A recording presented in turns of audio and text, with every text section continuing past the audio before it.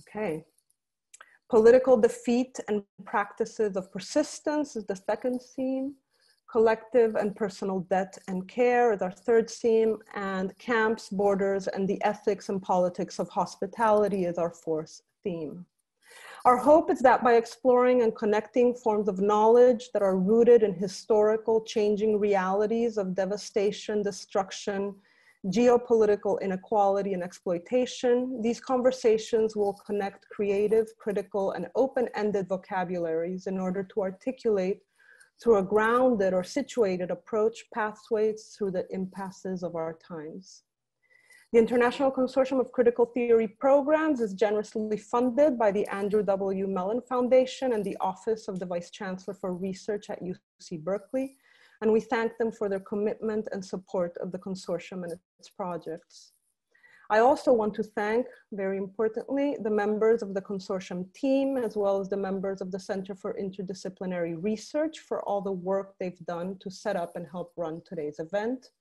In particular, I want to thank Brianna George, Miranda Schomburn, Patricia Dunlap, and Tim Wyman McCarthy for all their work. In today's conversation about environmental and colonial destructions, as well as the relationships between them, our three speakers in their roles as artists, scholars, and activists will address the planetary crisis of our times in its relationship to past and present practices of plunder, waste making, and preservation.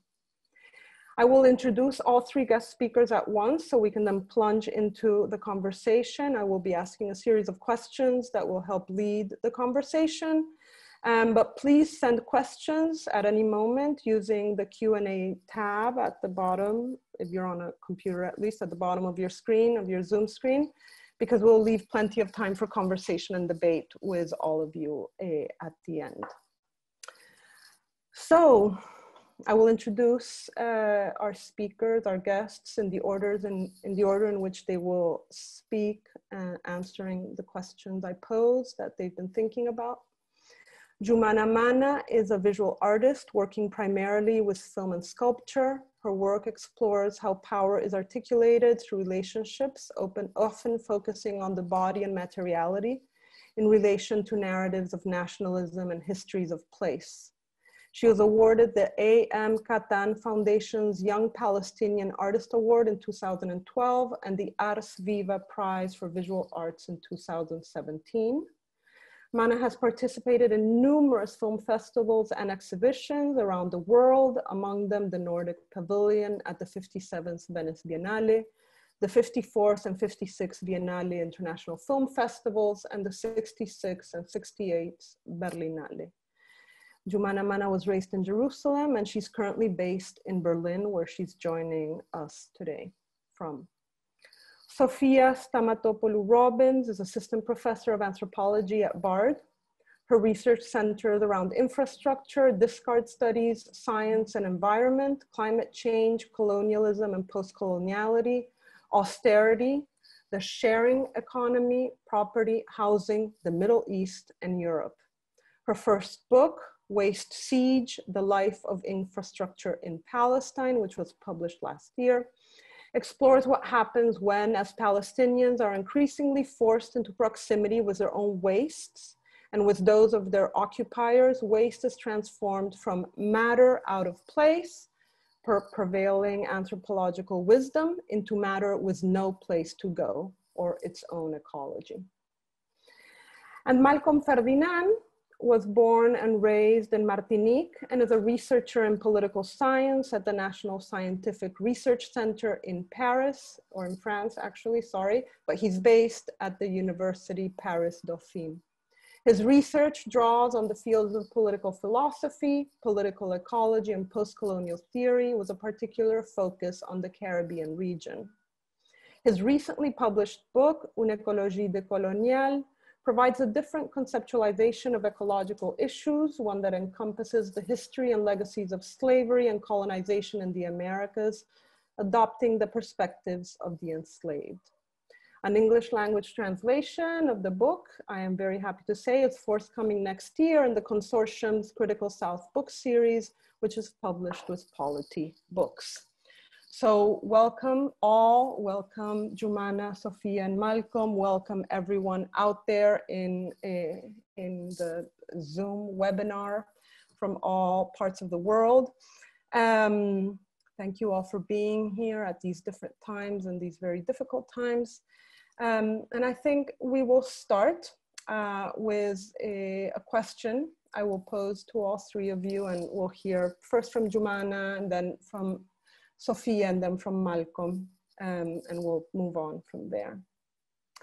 So how could you, or not how, sorry, but could you describe your engagement with environmentalism and colonial destruction in relation to one or more of the following: plunder, waste, and preservation? Jumana, do you want to start? Thank you, Natalia, for the introduction and the question. I'm gonna do a mixture of screen share with some images and also just speak directly. So bear with me, I hope all goes smooth. Over the past 5 or 6 years, I've been interested in the politics of preservation, and particularly the paradoxes that accompany the modernist urge to categorize and preserve. And this has led me through various sites and disciplines, including archaeological digs, music archives, herbariums, and agricultural research institutes.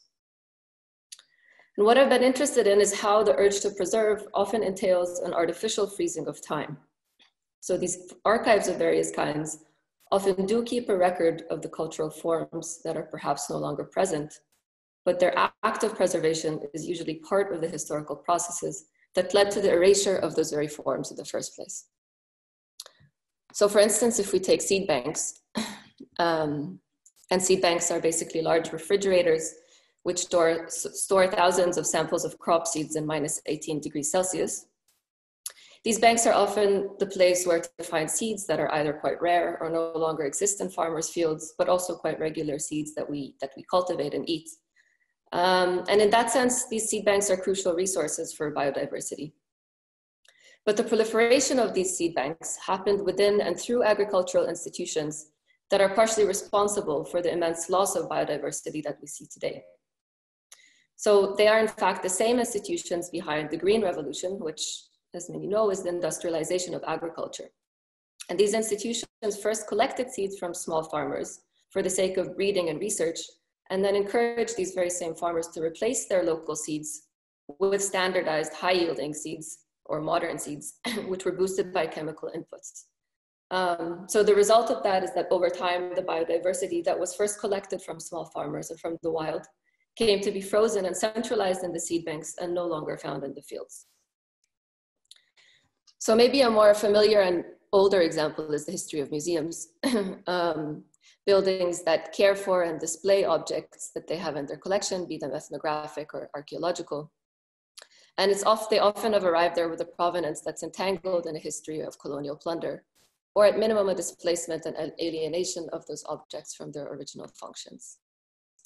So now I'm going to go into the screen share mode to show you some images. Yeah. All right, do you have a full screen there? Okay. So my interest in preservation and archives began in Jerusalem when I was looking into the early modernity of the city and the kind of research that was being produced specifically by biblical scholars who were traveling to Palestine for religious and scientific purposes. The gaze of these primarily American and European scholars sought to restore their fantasy of an ancient Middle East. And they created an artificial freezing of time that relegated Palestine, Lebanon, and Syria, that were kind of conceived of as the Bible lands, into a fixed and imagined past that has not entered, and according to some, should not enter modern times. And alongside landscape photographs, portraiture, memorabilia, diaries, and so on, I very often came across plants, either in the form of postcards such as these, which were very popular at the time, sending postcards from the Holy Land from specific places in Palestine with pressed flowers from those sites. Also photographs of plants, but also herbarium sheets. So these images of plants captured my interest because they're so beautiful. and I was drawn to the violence behind these beautiful things.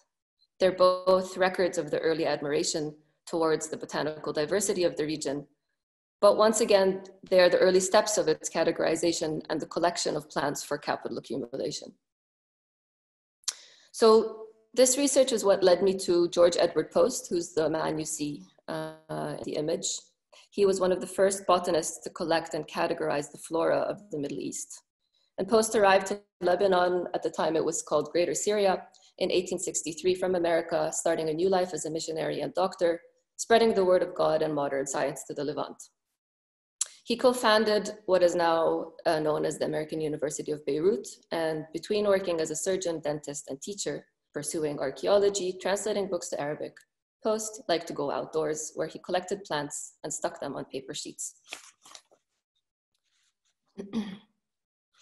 Studying botany in Greater Syria was unlike exploring any other place, according to Post, not only for the thrilling and important events of human history of which it has been theater, but for its great diversity and its remarkable fauna and flora. So Post was responsible for creating the first extensive herbarium of the region. And as a biblical scholar, he was motivated for finding clues of scripture to better understand the Bible. So he would actually travel to places that were mentioned in the Bible and see if the flora mentioned in those stories were in fact to be found in modern day Palestine, Lebanon, Syria, because he believed that this would help unlock Christian theology. So when the Levantine landscape was elegantly but forcefully made to fit a two-dimensional format, it was also folded to fit big business, a practice that had begun 2 centuries earlier to quench Europe's national and trade ambitions. It's the studies of botany that brought order to the disorder of plants and created systems that assisted the large transfer of flora and fauna from the 4 corners of the world to European centers. And it's through this Western biblical imaginary that local societies were ignored in their complexity, forms of knowledge and practice that was right there in front of them. It's this scientific mapping and selective historical research that laid the foundation for the colonial rule to come. I'm just going to stop the share again. 1 second.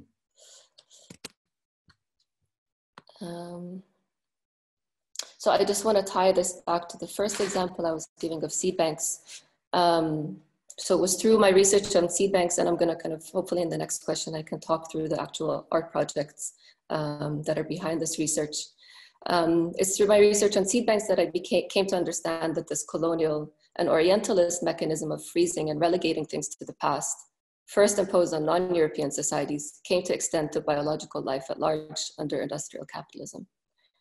So this is a kind of very brief and rapid run through some of the things I've been thinking about, and I hope they'll become clearer as I kind of show some images of my work. Thank you, Jumana. That was an amazing way to begin. Sophia, do you want to tackle that first question also on your engagement with environmentalism and colonial destruction? Absolutely. I'm going to share my screen. Let me just make sure it's working. Are we good? Oops, I don't want that there. All right.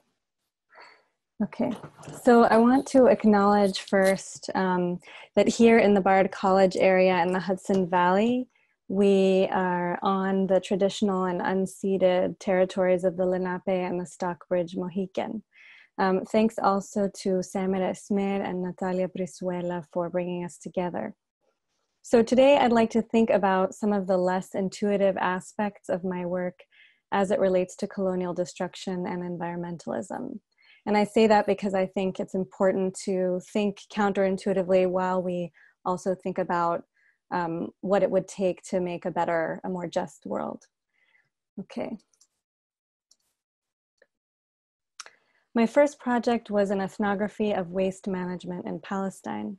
My method took its cue from science and technology studies and discard studies by starting with waste. I began by asking what constituted waste materially and semiotically, for whom it was a problem, and where it went or couldn't go. In other words, I did not begin by assuming how waste related to power. My aim instead was to understand power through waste. So I'll answer this first question by speaking about what I learned by starting with waste in this way. So I think that we tend to take for granted what we mean when we say colonial destruction. A few things stand in for what I think is a broader and more complex category. In relation to the environment, phenomena we associate with colonial destruction include pollution, extinction, extraction, destruction of infrastructures, colonial warfare that destroys land, interruption of access for the colonized to land and water, and therefore to lifeways. These phenomena have in common that they seem to have obvious perpetrators. Examples include the Dakota Access and Keystone pipelines. Activists could track which government officials approved the pipelines, funders, and beneficiaries. This also made future victims of the pipelines identifiable and mobilization for justice easier. These phenomena are also usually framed in terms of their subtractive powers. They're part of a legitimately declensionist framing of colonialism where lifeways and environments are dismantled. Anti-Keystone XL activists, for example, argued that the project would risk oil spillage in the fragile ecosystem of the landhills and would increase dependence on fossil fuels, contributing to global warming. Since the late 1990s, the Palestinian Authority has promoted single-use and other cheap plastics production and import in an effort to simulate normalcy in the occupied economy. Cash-strapped Palestinians have little choice but to purchase and discard plastics at high and even alarming rates. But their discards have no good place to go. Among other things, Israel controls 60 to 70% of the land in the West Bank and essentially prohibits Palestinian construction there. Obstructed from exporting trash or building recycling facilities by the Israeli authorities, the PA has built underground storage sites called landfills for trash. Landfills integrate toxic materials into the environment, altering possibilities for land use, especially agriculture, decreasing land values, and rendering Palestinians less civilized in the eyes of environmentally minded Israeli society, which tends to favor getting rid of landfills for Israel.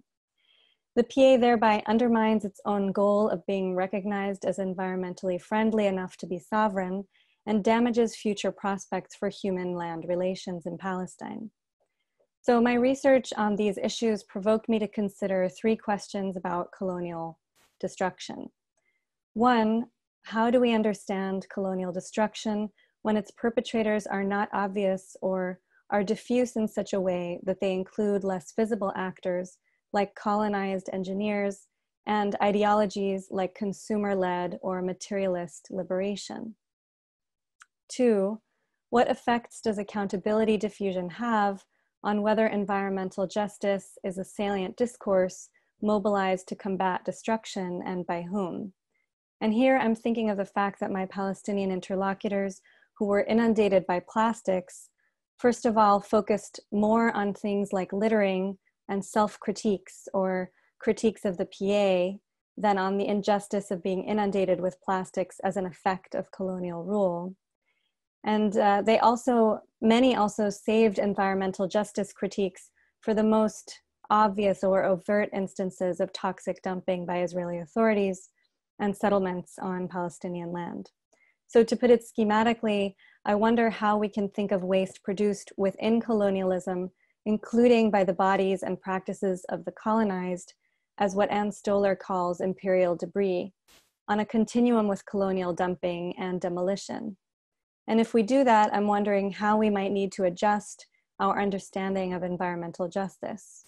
So my final question that I come to from this example is that if Palestinian Authority import and production of plastics is part of colonial destruction, how is colonial destruction productive, both materially and in terms of the reconfiguration of society,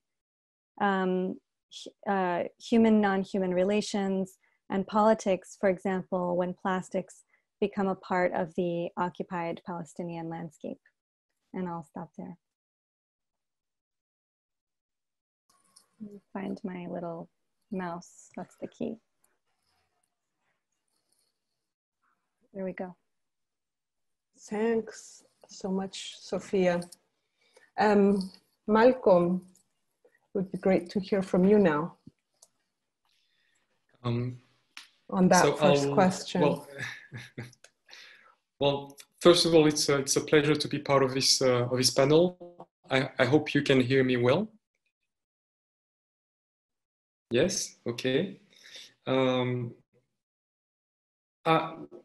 My engagement with colonial destruction and environmentalism starts from an embodied experience, the experience of being born and raised in a Caribbean island, an island that was colonized by the French Empire, and where there was the transatlantic slavery. And maybe one thing I didn't mention is the fact that I have a kind of double education. On one side, I'm an environmental engineer, and on the other side, I'm a political scientist. And so I got to see different sides of a similar world problem. But the first shock that I got is the realization of a fracture.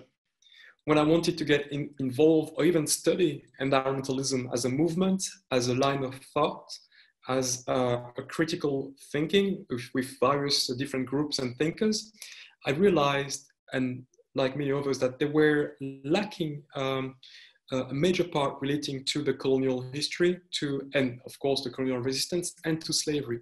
So my first question was, what happened to the colonial history in the construction of environmental thought, in the construction of environmental movement?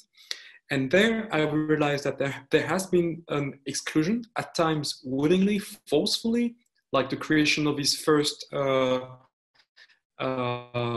park or reserve in Yosemite in the west of the States, United States, but also in other parts of Africa. At times there has been an easiness with which we assume that the space where we think of ecological issues is a white space, is a space where there are minorities, but more of the time it's a space that is less diverse than the rest of the spaces in societies, especially in France or in other northern countries. The second question for me was, what does it mean then to think of ecological issues, both on the local and global scale, from the perspectives of those who were not meant to survive the empire, the slavery, as Audre Lorde would say, those who were on the margin of the empires, or those who were in the wake of a ship, like Christina Sharp would say. And from a personal experience, living and growing up in Martinique, was growing up around plantations of sugarcanes, plantation of bananas. What does it mean then to think of ecology in a space that has structurally avoided people looking at me from being owners of the land, from having a relation to the land, from making the land their motherland? And this is where I try to, in the book that I've published, which in French looks like this, Thinking of Ecology from the Caribbean World, I try to step aside from the scene of a lonely white man, middle class worker, thinker walking around a so-called virgin nature, and start thinking from the side of the hold of a slave ship. What does it mean to think of the world and the planet from the hold, from the violence, the horrible legacies from the hold of slavery? And the final question, the third question that I engage with is, what comes after? What comes beyond colonization? What type of policies, what type of language, what types of alliances can we make to go beyond this fracture? Once this, let's say, postcolonial, decolonial thought and environmentalism thought come together, what can we produce? How can we produce a narrative of the world, narrative of destruction, that encompasses the different histories, especially the histories of those that have been dominated, marginalized, the women, the poor, the workers, the enslaved, the witches. How can we produce not a slave ship, but a world ship to face the climate tempest? This is some of the questions I try to wrestle with.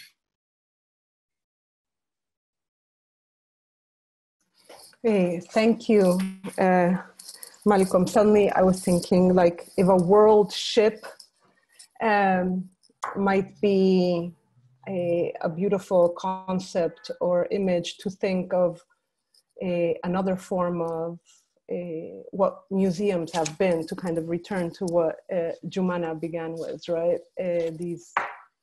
These infrastructural sites that have held the history of colonialism, right? And have allowed us to study it, and yet are principal participants in the continuation of certain colonial relationships, and also in hiding the colonial infrastructure, as Malcolm said. But before we move on to, unless there's any question that any of you want to ask each other, I'm gonna move on to the next question. But I wanted, yeah, you would prefer that? Okay. So I also wanted to hear, since we have an artist, an anthropologist, and environmental engineer and political scientist with us, I wanted to hear about how your different disciplinary formations mediate your understanding of this question of colonial destruction and the environment, right? So to hear you think kind of in some form of meta-analysis about what that discipline, your discipline, can bring to this question, or what you feel it can bring and how it participates in it. Mm-hmm.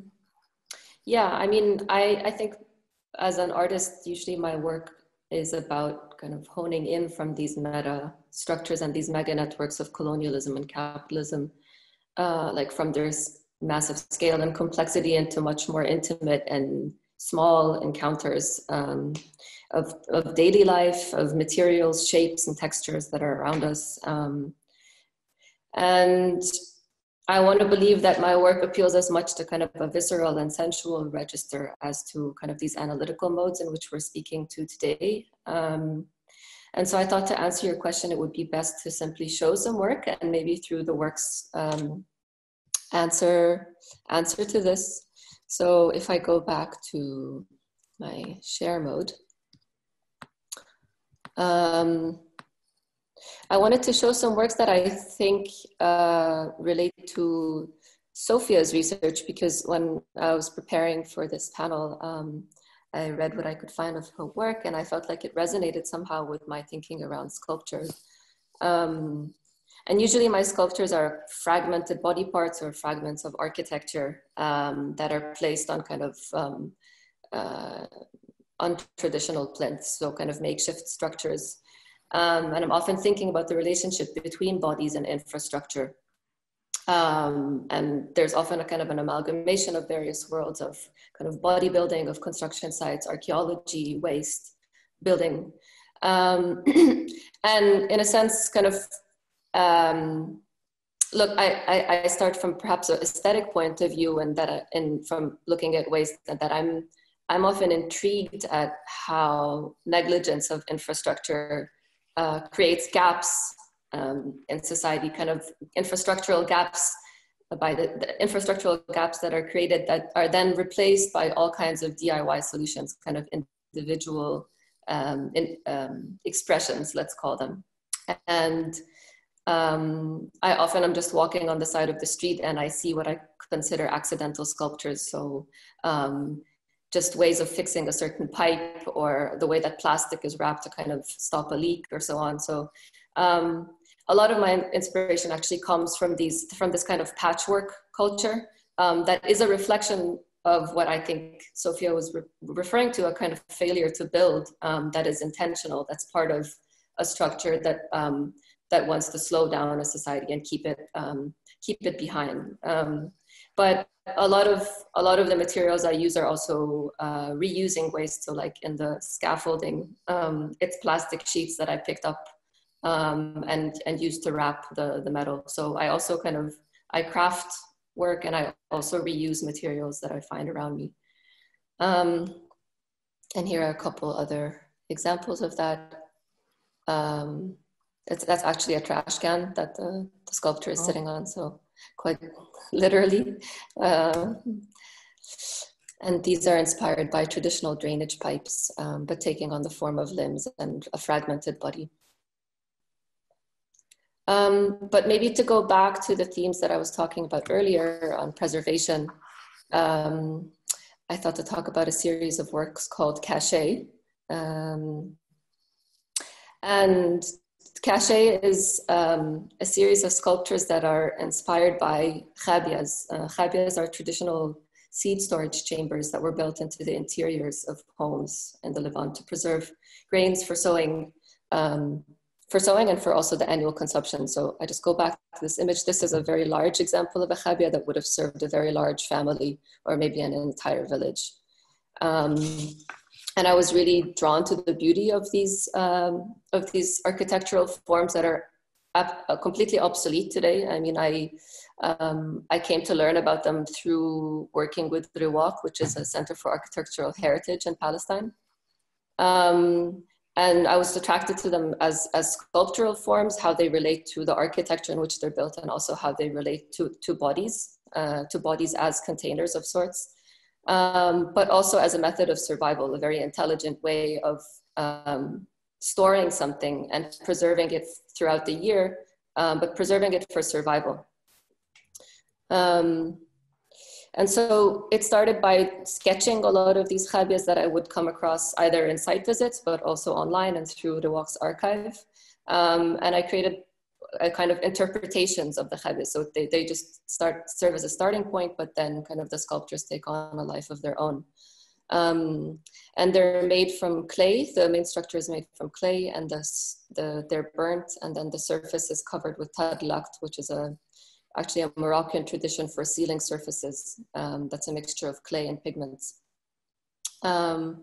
And in the front room of the exhibition space, the khabias are kind of positioned as museological fragments that are again kind of uprooted from their architectural setting. And in the second part of the room, they're placed on gridded shelves. Let me just get, yeah. And I like the kind of tension between the warmth of the clay and the tadlakt with the kind of coldness of the steel. This kind of shelving, this kind of metal steel shelving is quite common to see in seed banks, for instance, but also in museum storages. So what I was interested in is kind of juxtaposing traditional forms of storage that are based on sustenance and survival practices with storage facilities and storage traditions that relate more to centralized economies of capital growth. So thinking about how this idea of preservation kind of has transformed throughout the centuries from a need to stay alive to a way of capital growth and accumulation for certain institutions. Mm-hmm. Yeah. Do I have a few more minutes? I can talk about the film, which I will show an excerpt of. Yeah. So I also work with film. They're kind of I've kind of parallel practices that at times are shown together and at times independently. And I thought to just kind of give some background to Wild Relatives because I would show a clip from it later, and it relates back to what I was talking about earlier about seed banks. So Wild Relatives tells the story of an agricultural research center that needed to move from Aleppo due to the Syrian war in 2014. And they moved to the Beqa Valley in Lebanon, which is very close, in fact. But they were unable to move their seed bank, which stored one of the largest collections of seeds in the world. And they decided to create a duplicate of the seed bank, which they couldn't move by withdrawing backup seeds that they had stored in the Svalbard Global Seed Vault in the Arctic Ocean. So I kind of followed the journey of these seeds and all of the lives and hands that they move through in order to look at the matrix of labor and the economies behind the storage of these seeds. So this is the kind of move of this agricultural center was heavily covered in the media because it was a way of talking about the war in Syria, but also food sovereignty and a lot of topics that are very, very much in vogue these days, let's say, to put it cynically. And I was troubled by the way that the story was constantly portrayed, that it was always portraying the institutions as being the saviors of the seeds, and never telling the kind of backstory of the farmers who it's thanks to them that these seeds existed in the first place and who I think are the actual heroes to be celebrated. So for me, making the film was a way of telling a different story than the story that was being told in the media, and certainly with a different language of image production as well. Because I think the way in which we tell the stories that we tell is just as important as the stories being told. Mm-hmm. So there's many layers to this film, but I mean, and maybe when I show a clip a bit later, it becomes clear that I try to address these sometimes macro histories, sometimes just micro histories that are reflecting on these kind of wider topics that we've talked about, but through individual lives and through quite intimate encounters with different characters. Thank you, Jumana. Sophia. I'm sharing again. All right, let's see. Oops, 1 second. All right. So as an anthropologist, I work in a constant tension between two approaches to both colonial destruction and the environment. Let me outline the tension first, and then I think I can talk a little bit more about how it plays out differently in thinking about these two topics. The simplest way to describe this tension is as part of the age-old battle between constructivism and positivism, or in its more recent or recently popular incarnation between epistemology and ontology. The former, represented by terms like constructivism and epistemology, suggests that experience and relations are inescapably framed by perceptual categories that change over time and from place to place. I like to use Mary Douglas's work on dirt to illustrate this point because she argues famously that dirt is, quote, matter out of place, and that its definition is therefore contingent on cultural categories of order and disorder. The latter, represented by terms like positivism or ontology, views truth as something that inheres in some phenomena. That truth can be perceived through certain forms of attention, but it stands on its own whether or not it is correctly perceived. One example that illustrates this approach is Bruno Latour's argument that when a person stands on a mountaintop to view the valley below, the physical height of the mountaintop, the firmness of the ground, and the light projected from the sun, all for Latour physical or ontological truths, affect the person's ability to perceive the view. Anthropology, as I understand it, has not reconciled this tension. At the same time, I do think it has sided more firmly with one approach for colonialism and has perhaps allowed the tension to breathe around the environment a little bit more. Since developing a greater consciousness of the historical imbrication of anthropology with colonialism, many anthropologists have understandably made it their mission to uncover the destructive qualities of colonialisms past and present. In doing so, we might say they've taken a positivist or ontological approach to colonialism, assuming that within colonialism inhere certain damaging truths and producing analyses that elaborate on the logics that allow the damage or its source to remain invisible, for example, to the colonizer, or on the embodied and cultural damage for the colonized. At the same time, questions around the relationship between humans and the environment have become more prominent, culminating today in the proliferation of references to global warming and what we're calling the Anthropocene. Much of this attention is framed by what we might think of as ontologism, that is, by a concern that real environmental change is afoot, as we see in extreme weather events, and by a concern that environmental harm is unevenly distributed in empirically identifiable ways. To put it simply, brown and black bodies are damaged and allowed to die more than white bodies are. Yet there are also anthropologists who are arguing compellingly that it's problematic to uphold a nature-society divide. Alongside environmental historians, these anthropologists have drawn on ideas like hybridity to depict phenomena that are at once social, ecological, and technological. Hybridity allows multiple causalities to account for change over time. Similarly, emergent multi-species ethnographic experiments demonstrate that socialities span diverse living species, with the implication that ecologies do the same in a kind of Venn diagram. Scholars of colonialism have also long shown the many ways in which environmentalism, in its most dominant incarnations, for example, as conservation or preservation, are often grounded in racialized narratives and processes of erasure. This has certainly been the case in Palestine. So we know that British colonial officials cast indigenous Palestinian lifeways as harmful to nature and wedged themselves between Palestinians and land in the name of conservation. Zionists have been planting trees on depopulated Palestinian villages, both to erase their signs and in the name of making the desert bloom. Such arguments force us to become more careful, I think, in attending to how and when environmentalist discourses are deployed, in appreciating the full range of political implications and possibilities also that emerge when the category environment is a prominent analytic.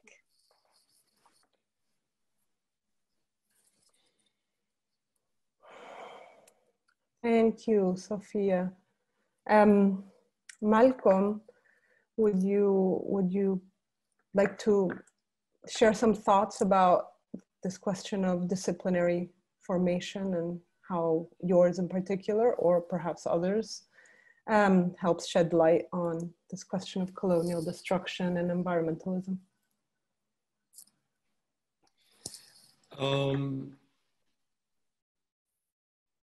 Yes, as I mentioned earlier, I do have this double education background, and the story here is that I had to move beyond some disciplinary boundaries. So I was trained as an environmental engineer in some sorts, and I realized that really mediated the way I looked at some environmental issues in a very technical manner with a lot of numbers. And with the belief that with the numbers, with the right equation, with the right amount of material or money, that what we call ecological issues will be solved. And like that, and in doing so, I realized that doing this, while I was doing some humanitarian work actually in Darfur, I realized that I was going over what was in fact a political problem, in a sense of a problem relating to the polis in Greece, in Greek, that is the way we live and inhabit the earth together, or the way in relation to colonialism, we don't inhabit the earth together. Colonialism is really this way of inhabiting the earth without the other that do not look like me, or does not look like me, that does not play, or so on and so forth. And I realized that with the tools that I had gained, the analytical tools that I had gained with environmental engineering, I had to step outside. And that's when a training in political science and political philosophy was very important to me. But that's just one move. The other move I had to do growing up and studying philosophy and political science in France was moving away from the occidentalocentrism of French school of thoughts, for which colonialism was just an historical subject, and slavery was just an historical subject, and had no impact on the way we think of a problem, or no impact on the structure of knowledge production, or on the structure of the way we will problematize, for example, ecological issues. And this, in my work, for example, I work on pesticide as a subject of research. I worked on pesticides issue in Martinique and Guadeloupe, a pesticide that are used in banana plantation. The same we will use in Central America, or sometimes in India, or in the Philippines. And a lot of the time, people want to solve this issue by having a very limiting the pollution. Oh, it's a matter of changing the molecule. Oh, it's a matter of, I don't know, inventing some sort of GMO bananas that will be resistant to all sorts of pests and so on and so forth. But then it's just pushing further away the problem. And that's the question that political philosophy allowed me to ask. This very same problem is first of all, how do we inhabit the earth together? General question. But more specifically, how do we inhabit the earth in the wake of the plantation that was a cornerstone of the colonial projects? The way that the colonial habitation was to transform a diverse and with a diverse earth with different ecosystems, different forests, different non-humans, and transform and mold all of that into different sets of puzzles, plantations of tobacco, sugarcane, cotton, and all sorts of stuff. So how do we inherit that? And how does that factor in we conceive when we think of a problem? So to answer the question in short, I try to move beyond the little, sometimes narrow-minded angles that some of my disciplines provided me. And still to this day, it is still not so easy, depending on the context. I know, for example, in the US, it's very, I wouldn't say straightforward, it's very clear that there is, the issue of racism is raised, that you have a Black Studies department, Gender Studies department, you have postcolonial studies departments or thoughts or decolonial thoughts. In France, which is a different kind of colonial settings, studying decolonial thought is, even as a scholar, is seen as being a secessionist, as being anti-French. So every 3 or 4 months, you have scholars that are publishing op-eds in major newspaper saying, oh, we should ban these scholars, even one that called for scholars like myself to be put in prison and to be charged different fees. And these are the different, the social political context in which we are trying to solve or to think of a problem. I hope that gives some perspective into the way I move between disciplines. Yeah, thank you so much. Before we move on, I just wanted to ask the attendees if you are able to pose your questions. I know there's been hands raised and questions that are being posted in the chat, just so that it's more just for me, so that it's easier for me to have them all in one same place. If you can put your questions in the Q&A, which should appear somewhere on your Zoom screen. It's a little button. That would be very helpful, because otherwise I have to both pay attention and be like streaming through the chat to find your questions, and I don't want to miss them. So that was just a shout out to everyone out there, because I know that's happening. I was wondering if we could also hear your thoughts about, the ways in which what you each do. Some of you what you each do disciplinarily, let's say, as an artist, as an anthropologist, as a political scientist with a foot in engineering as well. Some of you engage in environmental activism more directly, some of you don't. But in a way, the ways in which your commitment to kind of anti-colonial ways of reading the world is already a form of activism. I mean, and in a way, Malcom has just made that very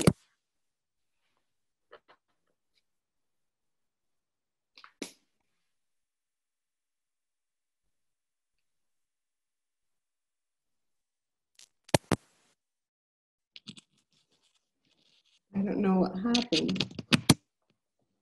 Hello? Hello? Oh yeah? Am I back? Yeah, okay, sorry about that. Yeah. The way in which Malcom was describing, you know, being a decolonial theorist in France is already in itself being an activist. So I wondered if you could share some thoughts about the ways in which your work and also, directly speaking, environmental activism was this characteristic, you know, that it continues to have in many circles, right, around questions of like green ecology and so forth, right? How we can, you know, think about, you know, other horizons for the world, right? So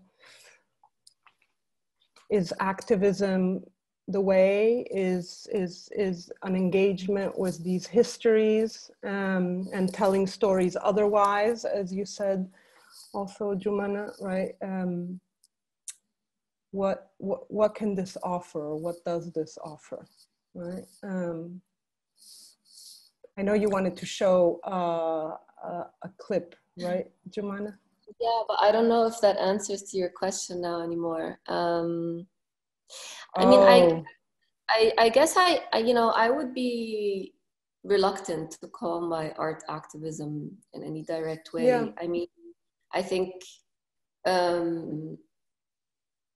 making art is obviously the way that I navigate the world, and it's the way I learn about things, and it's the way that I come to formulate understandings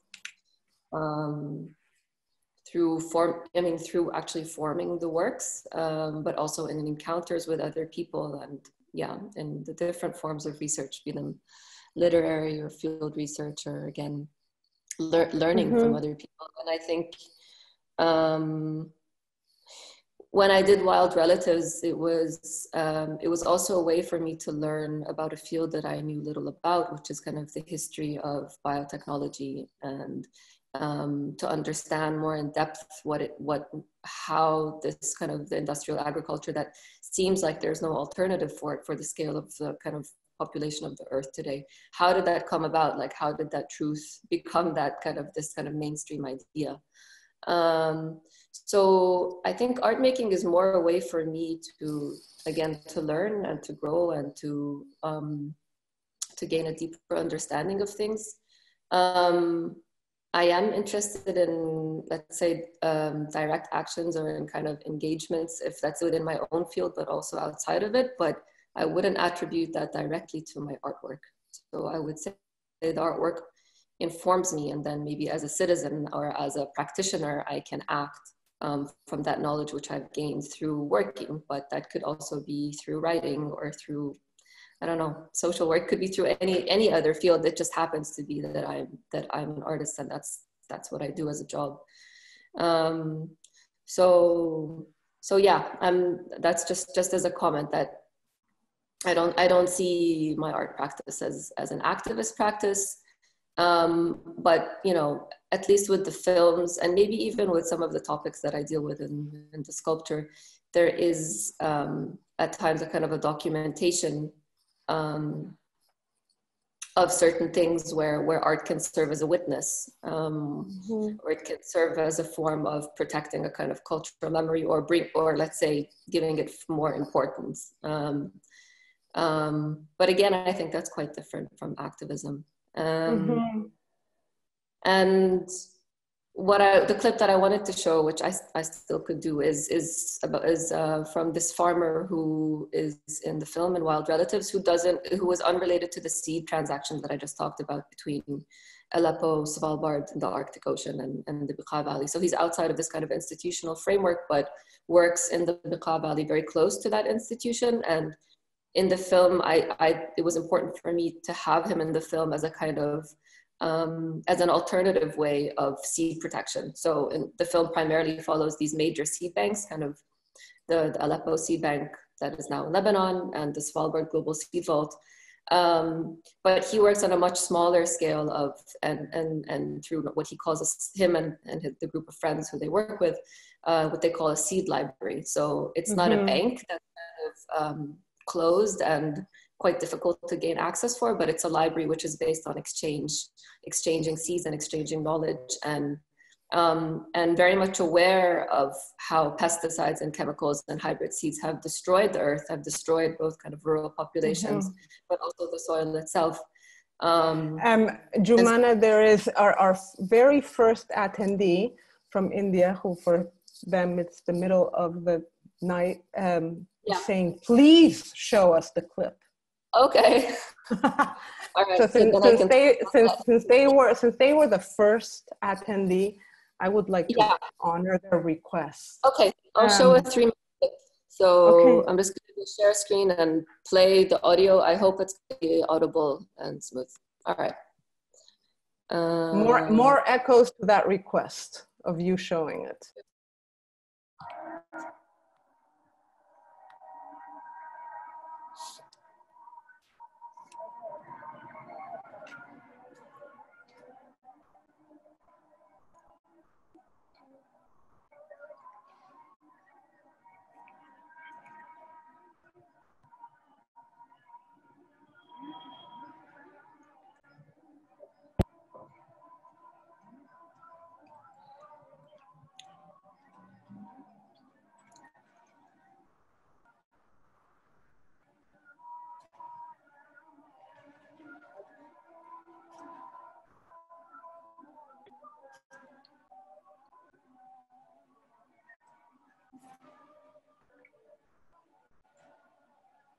اسمي وليد محمد اليوسف من سوريا، منطقة ريف حلب. صار لي بلبنان من 7 سنين من وقت الحرب. بتذكر عندي صور من بي هيك بمخيلتي، كنا نفيق الصبح كان بيوعينا مشان نروح نعطي مي الجنينة، وكان أحيانا نقطف الخضرة بنجتمع العائلة كلها وبيعلمنا كيف بنوضب الخضرة حتى يعني نكون جيدين بالمجال هذا.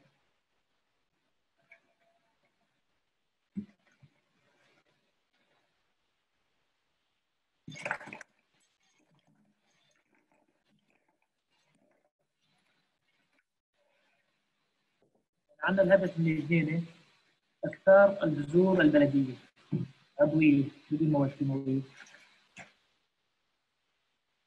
Sorry.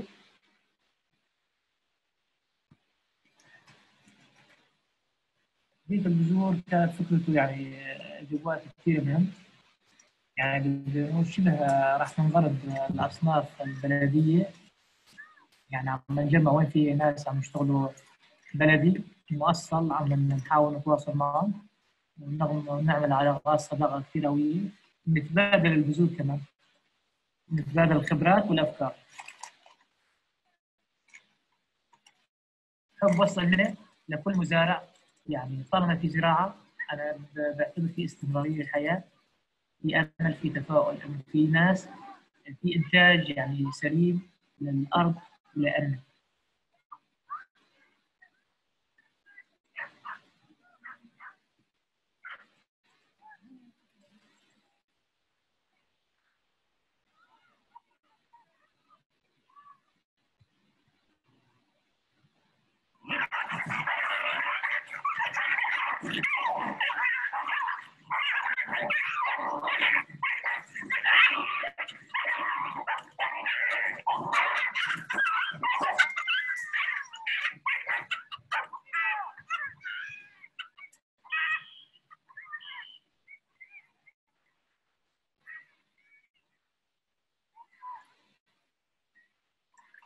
شوفي هون هي المي من الريس يطلع يعني طبيعي موسمه من شهر 3 لشهر 5. هذا الريس هذا بستفيد منه أكثر من شكل. الشتلات كثير مبسوطين وكثير يعني إذا جاهم أمراض ما يعني بيأثروا عليهم مثل المناعة يصير عندهم.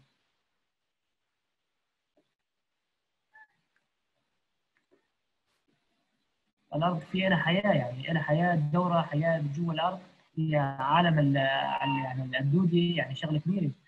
طالما الدودة في كيماوي هي مبسوطة ما عم تشتغل مظبوط. طالما في مواد عضوية في ورا في جرازول في كومبوست في زبل بار هي تكون كثير مبسوطة. ليه؟ لأنه بتنبسط على المواد العضوية وبتعمل خلايا جوا بقلب الأرض تنخى التربة.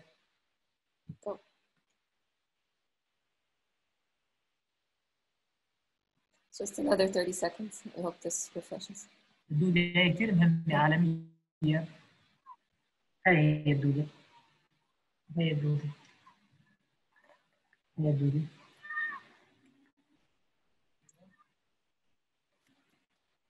شو مبسوطين؟ أنا كمان مبسوط معك. طموحات كبيرة يا جمانة. وهذا أغلى كومبوست بالعالم. هيدا الكومبوست هذا ما بيتمن بمصاري.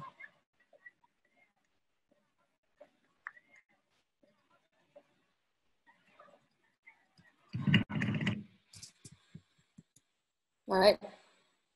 That's Walid. That was beautiful, right? And at least in the subtitles, I don't speak Arabic, but the idea of a house, right? He says a house for seeds, a house as opposed to a bank, right?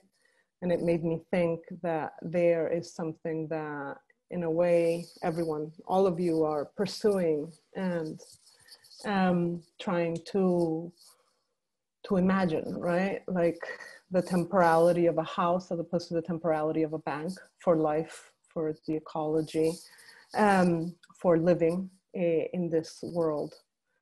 So thank you for sharing that clip, Jumana. Sophia, did you want to share thoughts about this question of environmental activism, the future, and livable forms of life? Yeah, I think I will, and I'll share my screen to do it again. Oh, wonderful. All this sharing.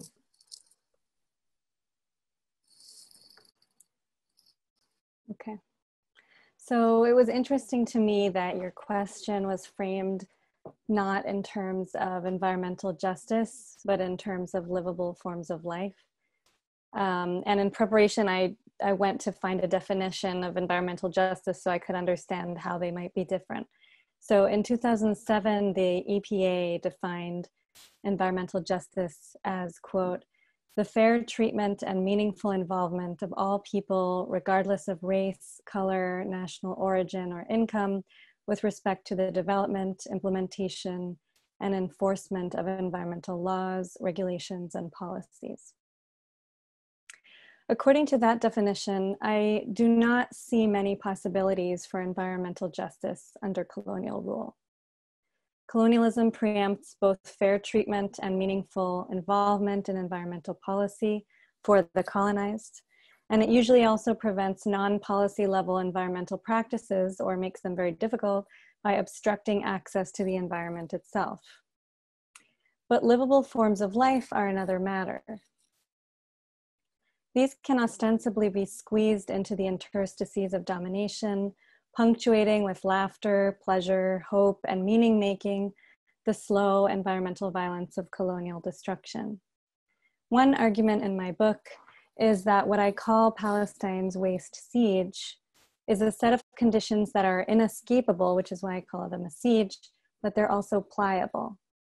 People create possibilities out of their destroyed ecological conditions. So I'll just give two brief examples.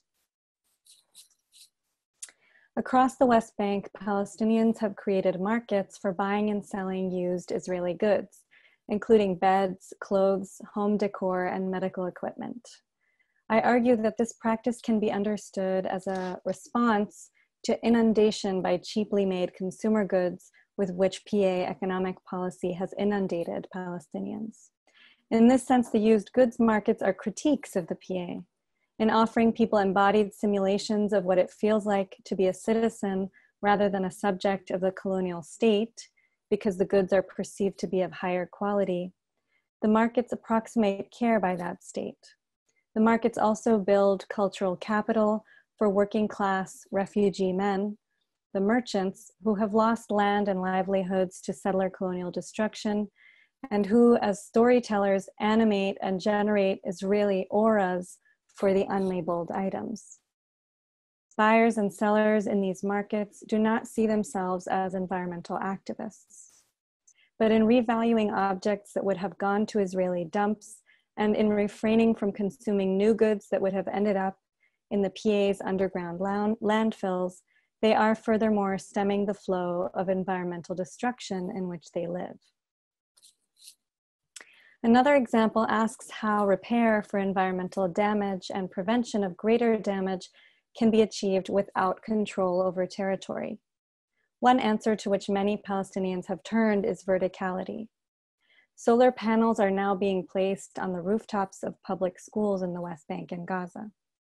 Solar's proponents hope that it will decrease Palestinians' dependence on Israel for energy from 95% to 65% over the next 3 years.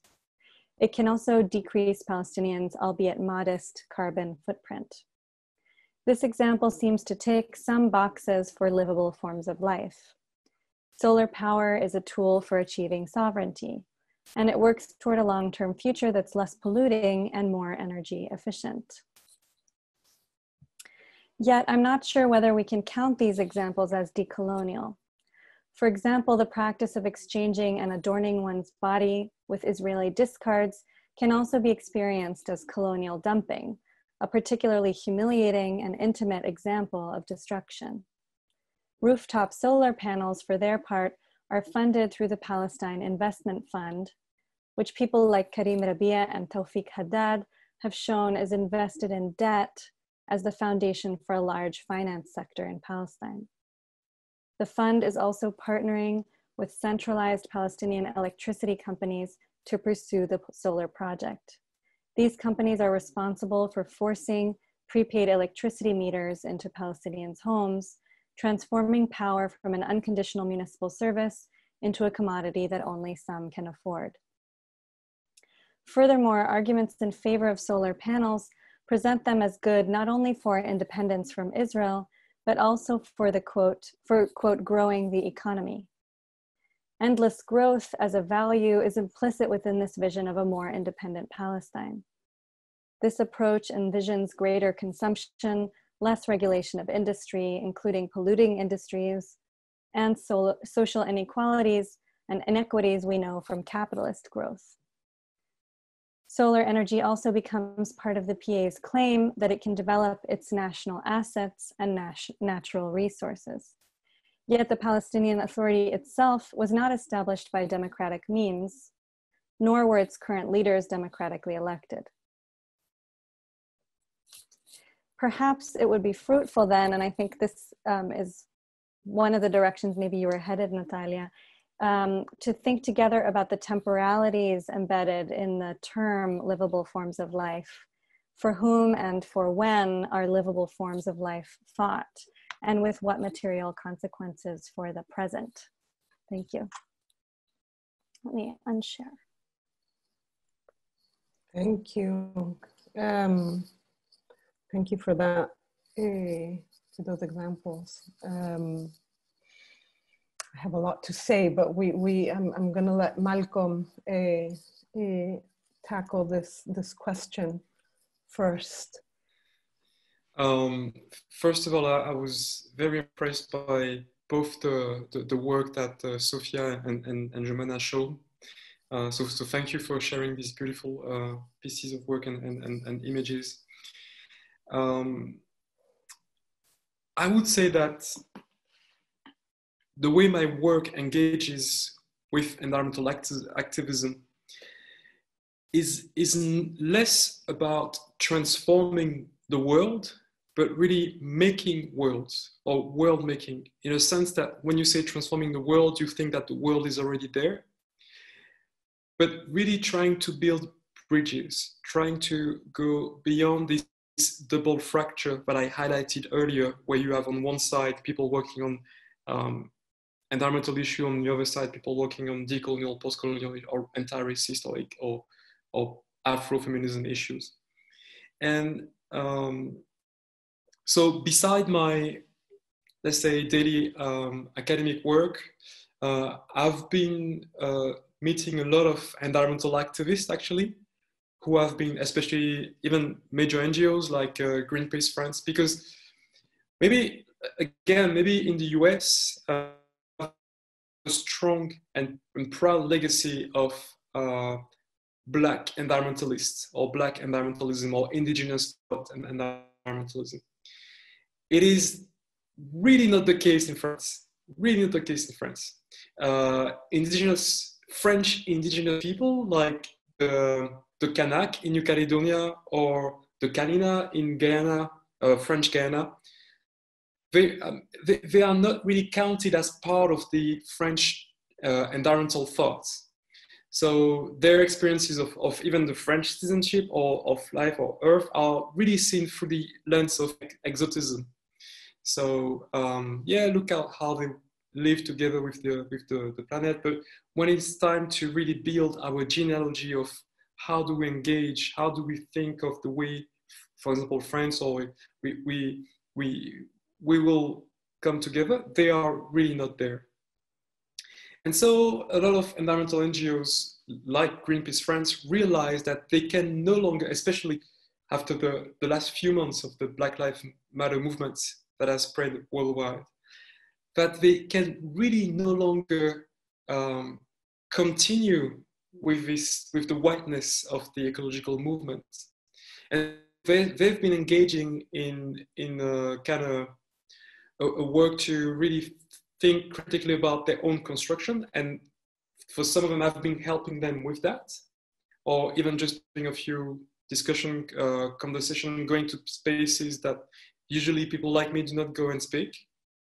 There was this one example. I was earlier this year in Lyon, a town of France, where I was giving a conference. And when I knocked at the door to get into the conference hall, one of the hosts asked me if I was the dancer coming to dance. I said, no, I'm the one coming to give the conference. But this is some, and I'm trying to break some of that ideas. But on the other hand, I think it is maybe it is an illusion to believe that structures, NGOs, governmental institutions that have historically excluded part of the population from the scenes from which we think the world and the earth, that they will suddenly say, hey, here's a space for you, come and think with us. So I think decolonizing ecological scenes is important, but I think there's also a need to help foster, help grow over point of reference that also can claim to have an ecological discourse. Because one of the danger, and I've seen that, is that some ecological or environmental NGOs say, oh, okay, we have forgotten about the impoverished suburbs. Yes, let's go and see them and tell them how they should recycle their water and recycle the waste and so on and so forth. And so sometimes there is a way in which they could recuperate the necessity to decolonize while still maintaining the strong belief that they hold the key to the ecological discourse, instead of really having a wide array of people groups that are, that also present their own thinking and their own actions that we should all celebrate. So that's the first, one of the way in which I try to modify or steer or sometimes influence environmental activism from the point I am in. And I'm also creating an NGO where we will really look at ecological issues and foster research on ecological issues from the non-sovereign territories of France as a starting point, not as an end, but as the way in which we conceptualize our relationship to the earth and the world, trying to work on both sides. I mean, it seems that something that was shared in all of your answers and throughout the conversation and presentations you've been giving is that the way forward to build a world ship, to use your figure, Malcom, is to go at the micro, right? To do a kind of micro politics or a micro action, or even a micro art. And by that, it's not only a question of scale, but a question of positionality vis-a-vis institutions, hegemony, states, right? So that shift from environmental justice to think about questions of livable forms of life, or to think of, as you said, Malcom, right? Going, building an NGO that is going to work with the ways in which, as Jumana's film showed, but also as her own description of the patchwork, right? Like people have been, or even Sophia's description of this kind of reusing and selling of these Israeli goods by Palestinians, right? As opposed to like just generating more dump and then buying more shit, right? It's like this question of the recycling, like at the micro level, there are enormous practices of daily life, of survival, right, and of action, basically, right? So I think of that have been happening, that even by those whom, as you said, Malcom, are the ones who should never have survived, right? And there's we're not meant to survive, or we're not meant to survive, right? And that knowledge is home to libraries that we need to tap into, quite literally, right? And so that brings me to one of the questions that an audience member posed, that do you distinguish between action and activism, right? Because activism, Sylvia Tiwan says, is a term that seems to be perhaps more academic, right? And at least one degree removed from what people on the ground, right, do. And that perhaps one could art, and I would also add many other practices, actually be action, right? So it's art or the building of livable forms of life, action.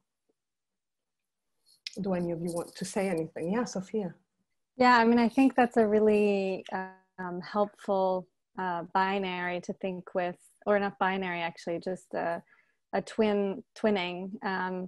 Partly because what I found was that my interlocutors who were dealing with this waste siege predominantly did not think of their own practices as political. Other practices were definitely seen as political, like going to a demonstration to oppose a closure of a checkpoint or something like that. But dealing with wastes, inundation was matter of fact. And action is a really interesting word to use to think about these practices, because they were not inert, they were world making, if I want to go to Malcolm's term, which I think is very helpful also. They made a new state of affairs within 5 minutes of having begun. You know, each time they made they chipped away in some small way at the world they had begun with. And that new world wasn't always definitely improved, but it was action. There's a way in which Palestinians, I've often felt, are kind of also frozen in time in their current occupied status, right? There's a frozen image of the Palestinian peasant as a kind of ideal form, but also today we have certain images of Palestinians sort of stuck because there is stuckness that is movement specific or, you know, related to other huge obstacles that the Israeli occupation presents, but there's action every day. And so I really appreciate the value of that. Do Malcom or Jumana want to address that question of action, art as action, or art action versus instead of activism?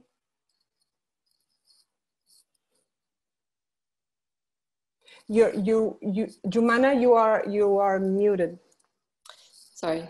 Yeah, I was saying that I think it's a helpful question to think through, and I don't know, I feel like it could go in so many different directions depending on in which area, which sense the word action is used. Because action in art is often used also as a gestural, it can also be kind of, yeah, gestural, performative, and so on.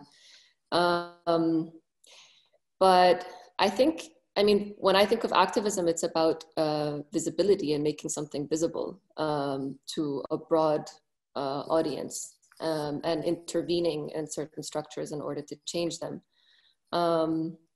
Action is also employed within activism. You do actions, activist actions, but action on a daily life is maybe not always acting, or is not necessarily in order to be visible. It's not in order to,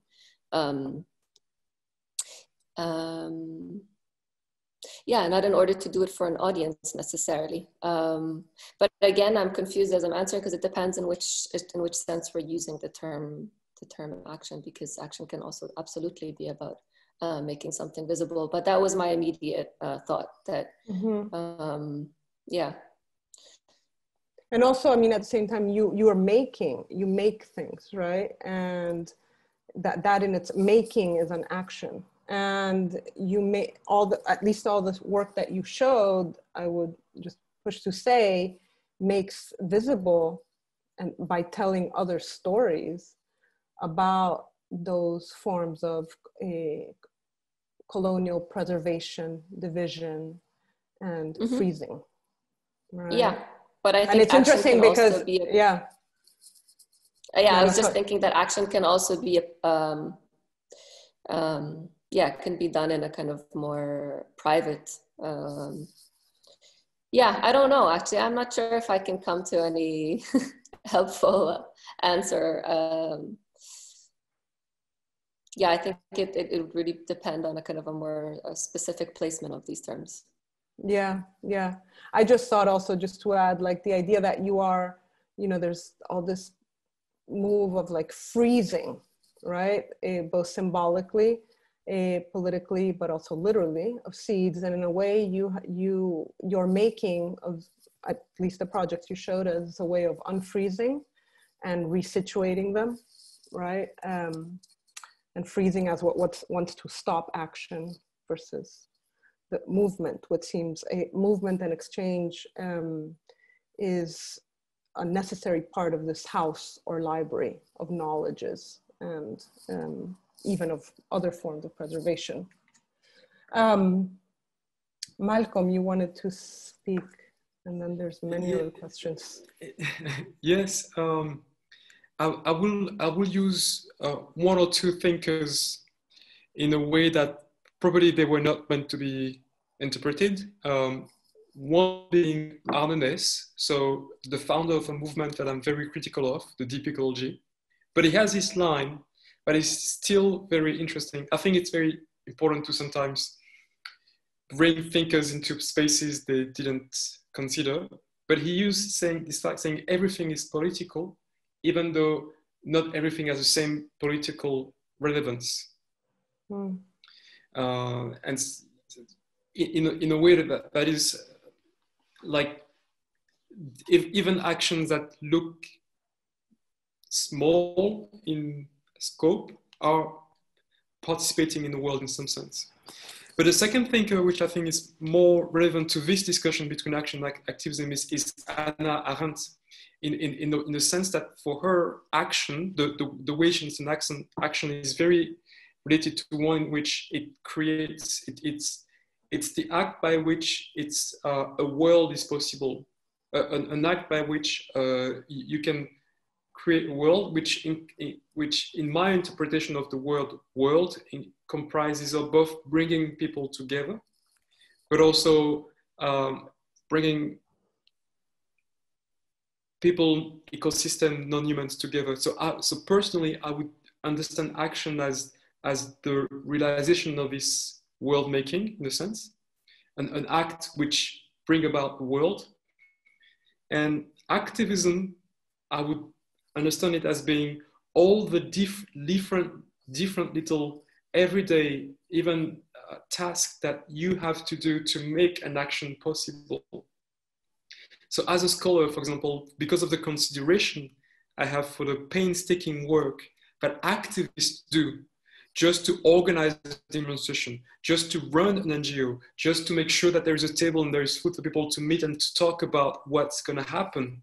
And all of these things are part of what constitutes activism. It's not just, hey, I made a speech, or hey, I worked. It's all of that work that is hidden.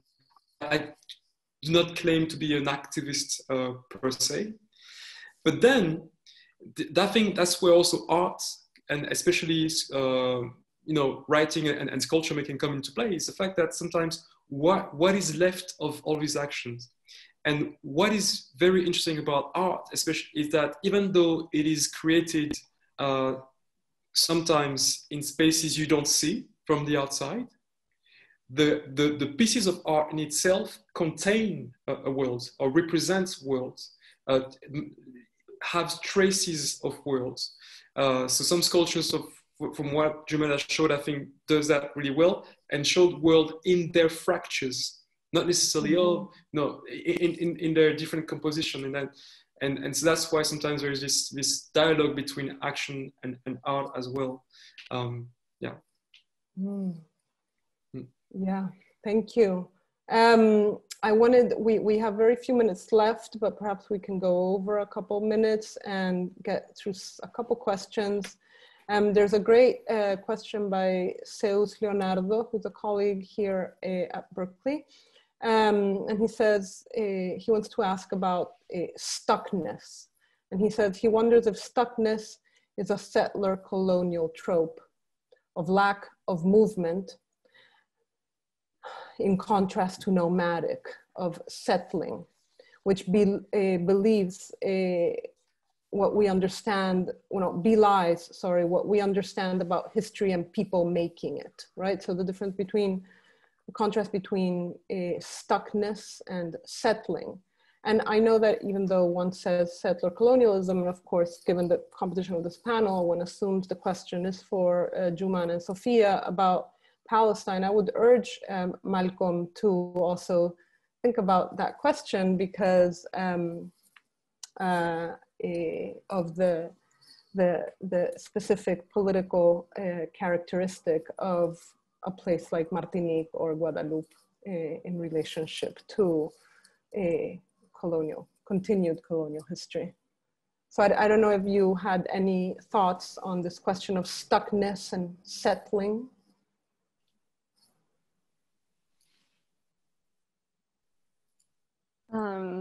I think it's a really interesting comment, because settler colonialism tends to favor in-placeness. So this is sort of like the faulty version of in-placeness that I guess what I think I feel the way Jumana felt about the last point about action and activism, that maybe it depends on who's using the term. I mean, I've kind of used the term on my own. It's not a term that I've heard used in activist circles so much, for example. I mean, there's a lot of commentary, of course, on Palestinians' lack of freedom of movement in the West Bank and Gaza, but the stuckness was like an affective state that I felt I witnessed when I was there. So it's something imposed, and I guess once it's imposed, it probably appears to be appears a certain way to the colonizer, but it does stand in contrast to the way I felt a lot of Israelis, or at least sort of representatives of the Israeli state, viewed the Palestinians, which was definitely not as stuck in place. In fact, it views them as constantly moving in a way that is dangerous to the state. So that perception legitimizes, in fact, the constant practices of control of Palestinians' movement. So I guess, yeah, I'm not sure where that goes for us, but I'll put it in conversation for a second with waste, to say that what I saw happening was that Palestinian waste was viewed as even more uncontrollable than Palestinian bodies, which the infrastructures of the occupation have become quite adept at controlling. But waste and smoke from burning trash or sewage still present huge challenges to the state apparatus in Israel. And I think that's interesting. It's sort of the refusal of waste to be stuck that seem to be very powerful for the dynamics currently at play in Palestine.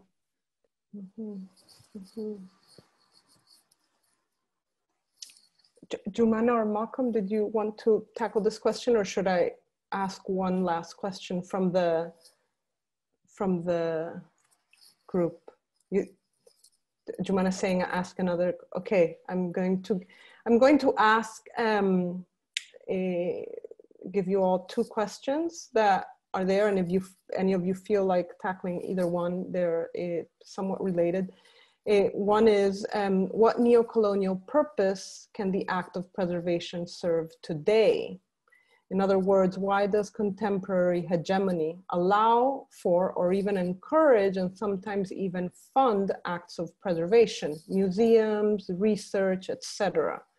Right? So this attendee, Georgi Tsintsadze, I'm sure I pronounced that very wrongly, wants to push back on this category of preservation, right? And it's also inherent link to the practice of hegemony. And then there is, wait, did they take this down? Oh, someone took it down. Okay, there was a question there before for Malcom, and somehow I can't really see it. Yeah, I can't see that question anymore. But it had to do with the need to also shift and decolonize epistemologies to even tackle these questions of livable forms of life. Oh, you answered, Malcom. Oh, okay. I was like, where'd it go? I'm still new to this. So this question of, the way in which preservation is used in a way to continue forms of racism, forms of ecological devastation, right? And so on, through different types of institutions or activities, right? Research, museums, etc. Yeah, Malcom. I think it serves at least three purposes, and it is important because it's a ongoing struggle. But this preservation allows to hold on to a certain story of the world, the civilization story.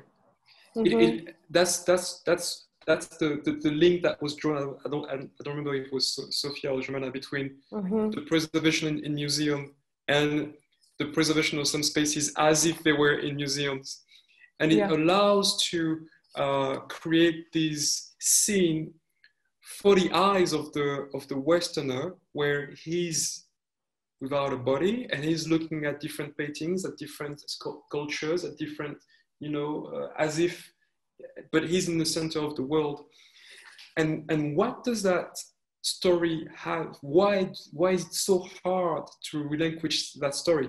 I was in Brussels lately and I went to visit the Museum of Tervuren, which is called the Africa Museum. But it's actually a museum about the Belgian Congo, but they call it the Africa Museum. And when you go there, you learn nothing about Africa, nothing. And it's a museum that was closed for 5 years with the claim that they were trying to decolonize themselves. And there it's a strong example of the refusal to let go of a certain story, of a certain gaze. But why do they keep that gaze? Because it allows also to maintain a kind of, to use the concept of Gloria Becker, a white innocence. So the belief that we are, or the country or the world has been innocent with respect to certain people. And in return, what that white innocence does is it maintains a culture of irresponsibility. That means there is no need to take into account or to render justice, or sometimes to pay reparations and to restitute objects. So that story allows one to exist in in a place of comfort where the others do not exist and do not need to be acknowledged. Mm-hmm. Thank you. That was very powerful. It looked like you wanted to say something, Sophia. No. Jumana, do you feel you want to say something? I mean, I'm just conscious that we're going over time, and this is quite a big question. But I mean, I can just say to that I think we still very much live under colonial relations. So I mean, all of these mechanisms of preservation, we can take any example, and they're very often used to upholding power relations that are there. So if that's, again, seed banks that are there to preserve so-called, biodiversity, but who are those seed banks good for? They're not good for small farmers. They're usually good for big business. I mean, even if we look at preservation laws and nature reserves, again, they often go against local populations who live in that area, and those laws only apply as long as it's convenient for the state until they need to extract something from it. So yeah, I think preservation from its early days, let's say from kind of early modernity and this obsession for origins and for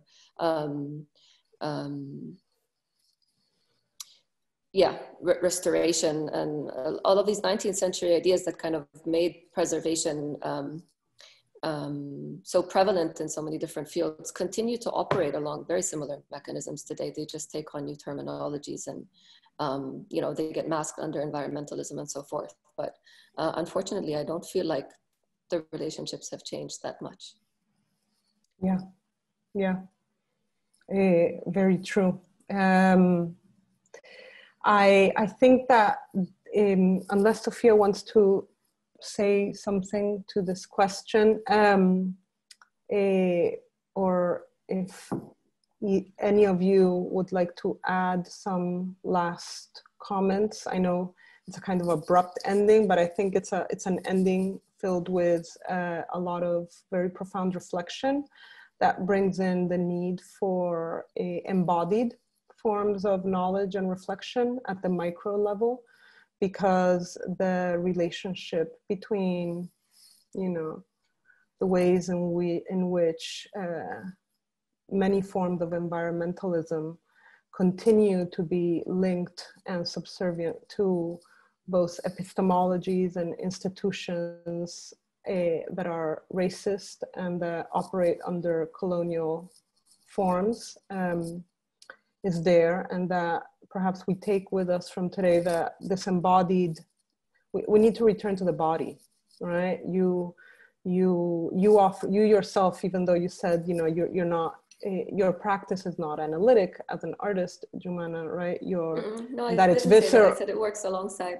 It works alongside. I don't want to create a dichotomy of analytic and visceral. Yeah. I think that dichotomy is false. So it's very much alongside. Yeah, I know. I do too. So thank you for correcting me. That it is in that visceral and sensual relationship to the world that we will be able to perhaps engage in or pay more attention to actions that through which we can build a world ship that can be a house for many forms of life. So that is my personal takeaway. And I think it's very profound, at least for me in these times.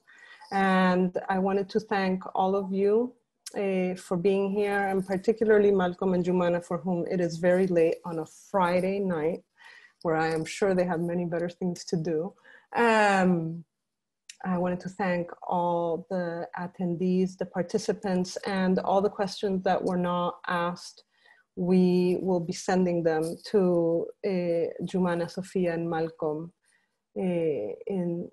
probably later today, so that they can have your questions. I'm sorry I was not able to ask all of them. So thank you very much. It's a very such a strange way when one has to finish these Zoom events. But thank you for sharing your time, your practices, your thoughts with us, and have a wonderful weekend. Thank you, Natalia. Thank you for gathering us. Thank you. Thank you all. Bye. Bye. Okay. Bye. Bye. Bye.